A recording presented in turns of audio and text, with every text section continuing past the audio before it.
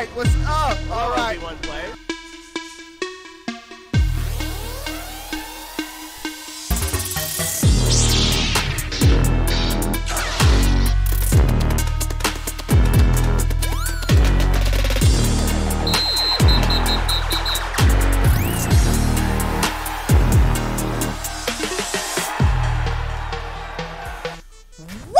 Is going on, everybody? How are y'all doing, boy? All right, before we get started with this video, give it a thumbs up. Somebody commented in my last video like, why do you ask us to give you a thumbs up before the video even starts? We don't know if we're gonna like it. Bro, I hit you with the flames every video, bro.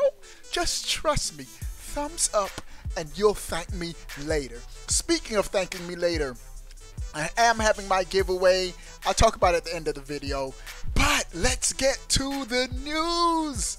First, a new patent has been revealed talking about the PlayStation 5's user interface. Now, we did get a glimpse of the user interface during the PlayStation 5 reveal event. That reveal event was perfect, bro. It was a dope event. But check out this new patent. Sony, according to this patent, it's saying Sony wants to seamlessly integrate games, music, and videos with one menu controlling every aspect of the system. That sounds interesting, bro. In other words, it seems like they're trying to simplify somehow the user interface. Now, a lot of dudes have had an issue with the PlayStation crossbar. I've never had an issue with it. Actually, I liked it. One of my pet peeves with Xbox's user interface is it's always been too messy, too convoluted. You go to one screen, there's a whole bunch of stuff on one screen. You go to another screen, and there's no real rhyme or reason to it. But the simpler, the better, bro. Case in point, the Nintendo Switch. The Nintendo Switch's user interface is probably one of the best user interfaces out there because it's simple. Now, it's probably too simple. They ain't even giving us themes or nothing else. But I like where you start it up, bam, you click on the game, you go to a game. And so there's a new patent for the PlayStation user interface. This is coming from tomsguide.com, and there's going to be a seamless integration of games, music, and your videos with one menu controlling every aspect of the system. So time's going to tell to see how they actually implement this, but that's one of the things they just teased us. They teased us with the UI, but didn't really go into full detail. But can't wait to see what Sony reveals with the user interface. And I'm sure leading up to the launch of the PlayStation 5, we'll get more information. Of course, we got to get the price, yada, yada, yada, and so forth.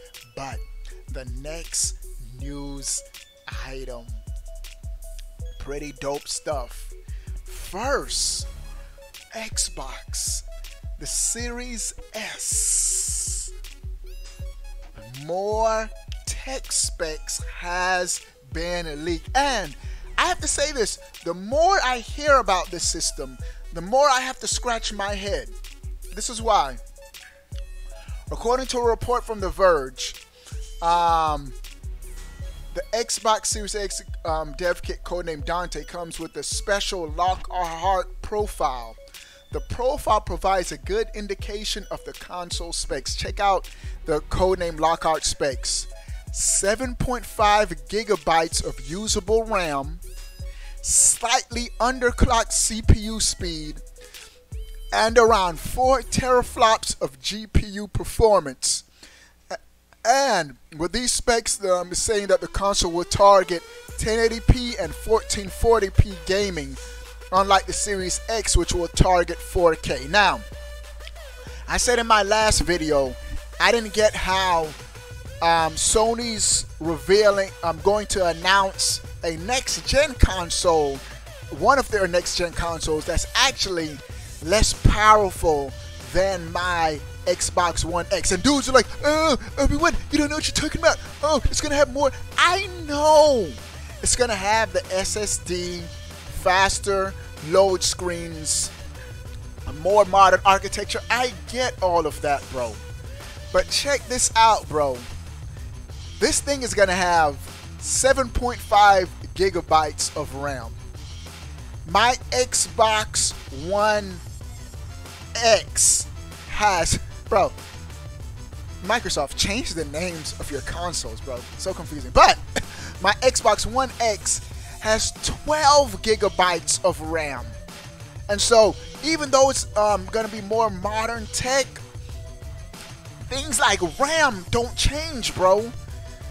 The amount of memory and things you could put on the screen at one time, the RAM is pretty much the playground. I'm not a tech dude, but I know basic stuff. RAM is like pretty much the playground for developers, what they can utilize and how much assets they can put in a game. It's going to have less than my Xbox One X.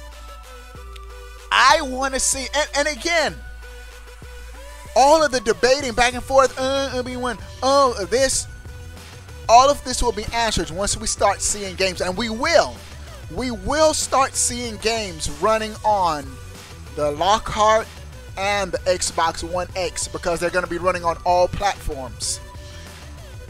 Just quote me on this. Watch. Xbox Series S is going to have, the load times are going to be amazing. It's going to have more modern technology where it'll be able to do some tricks in the games.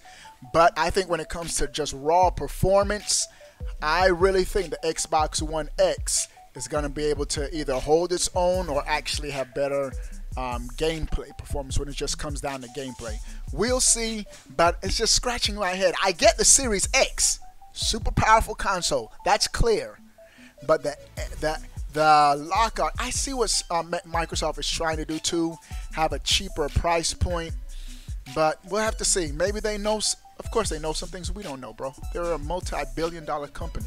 So I can't wait to see in July what Microsoft reveals with their games and consoles. Speaking of games, Microsoft has just launched their optimized for Series X moniker logo, and it's pretty much, they're saying games that are optimized for, that will have this badge right here, and it'll let you know it'll be optimized for the Series X. Virtually no load times, taking advantage of technology like ray tracing and things like even with the Series S, I think it'll have like ray tracing features and stuff like that. But we'll see. We have to wait for Microsoft to reveal it. But faster frame rates, higher resolution, the games will be optimized, and they're going to have this moniker. I think this is a double-edged sword. On the one note, you'll know I'm going to get the best experience from this game. On the other note, Microsoft has blurred the line of generations where you can have a game on your OG Xbox that came out in 2013 and run the same game that's playing on the Series X. So Microsoft has a different strategy going into next gen. Time will see how it plays out for them. I think they're taking a much safer approach than Sony, but Sony can be a little bit more bullish because Sony consoles sell like crazy, bro. I don't know why. Ever since the PlayStation 1, they've always sold like crazy. Even the disaster that was the PlayStation 3 sold over 80 million consoles. All right, and the last news item for this video, let's show Nintendo some love, bro. We are gonna get some Nintendo games sometime in 2020. According to Nintendo's global president, Nintendo's reporting that Switch hardware production has recovered from months of disruption caused by the coronavirus, and first-party software scheduled for 2020 currently remains on track. So Nintendo has some games in store, bro. I'm telling you, I pick up the Nintendo first party games day one if it's lit and it appeals to me. So I want to see what Nintendo's gonna reveal this year. Heavily rumored, Mario, heavily rumored we're gonna be getting some Mario remakes. If it's just the same exact games, like if it's just Mario 64 and it's the same exact game as the Nintendo 64 but upscaled in HD, I'm not getting it. I want a Mario 64 game with Super Mario Odyssey type graphics, bro. Give me a true remake. That would be lit. Alright, dudes, what do you guys think about everything we talked about in this video? Sound off in the comment section below. I want to know. But before you go, bro, click that subscribe button. Stay up to date. All things gaming, bro. Here comes the giveaway info. You still watching this video? That means you like me. You really like me.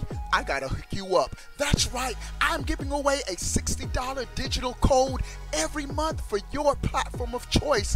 Xbox, Nintendo, or PlayStation. 2 ways to enter. 1, make sure you're subscribed to this fire right here on YouTube.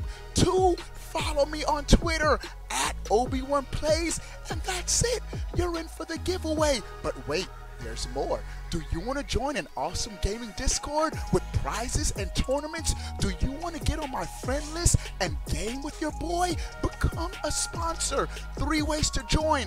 1, subscribe on Twitch. If you have Twitch Prime, you can do it for free. 2, click the join button right here on YouTube and become a member. And the 3rd way to join, patreon.com/OB1playYT. You'll thank me later. Also, check out the swag, bro. Links are in the description. I'll see you later. Deuces.